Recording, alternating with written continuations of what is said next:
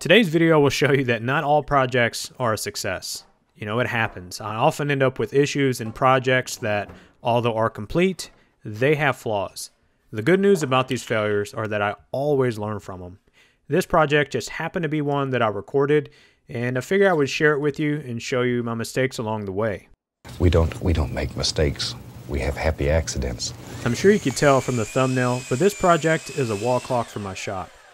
I'm making it out of walnut and maple laminated together. The reason for this is because I designed the vector file so that the CNC will cut the numbers all the way through the thickness of the maple and into the walnut, which will add a little contrast and it helps make the numbers stand out a little bit. So to begin, I need to break down some rough maple and walnut to make the panels.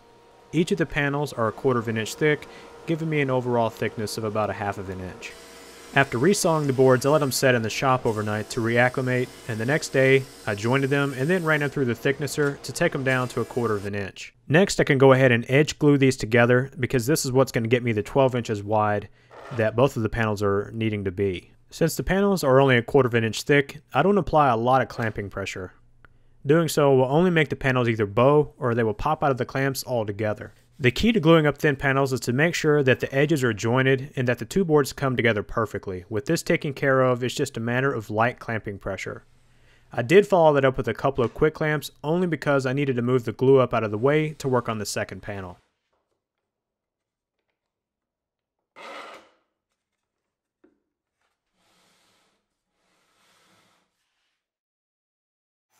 A couple of hours later, I took the panels out of the clamps and cleaned up the edges at the table saw.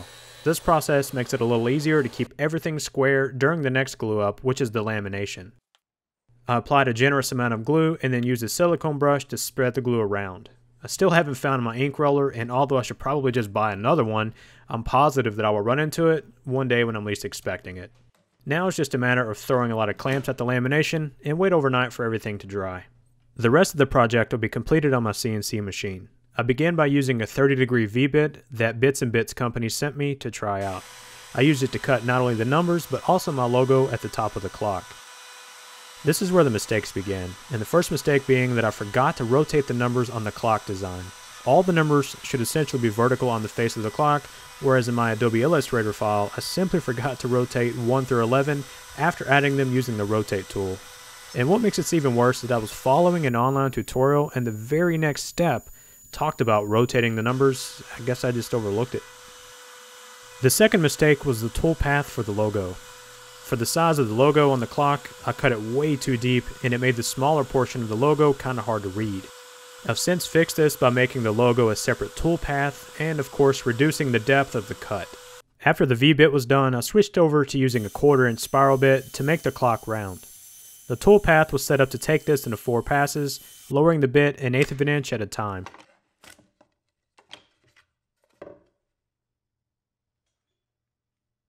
I'm not sure why I used the drill press for this instead of the CNC machine, but I drilled a 5/16 inch hole for the hardware. Even though this is a shop project, I'm still going to treat it like a piece of furniture, and that starts with sanding the surface up to 150 grit, and then I added a nice chamfer to the front side just to jazz it up a little bit before finishing it. I wiped an oil wax top coat on just using a cotton cloth, and I made sure to apply the finish very thin and only applied 1 coat to both sides. To get finish down in the numbers and in the logo, I used an acid brush.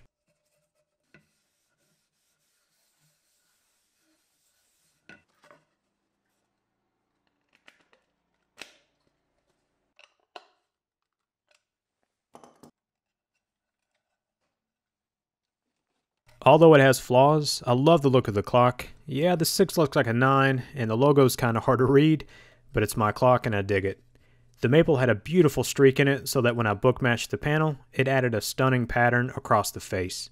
Cutting through the maple and into the walnut gave the numbers a nice contrast to help them stand out. I've fixed my Illustrator file as well as the logo toolpath and have made several mental notes so that hopefully I won't make this same mistake again. I hope you enjoyed this build video and learned something from my mistakes. Thanks for watching.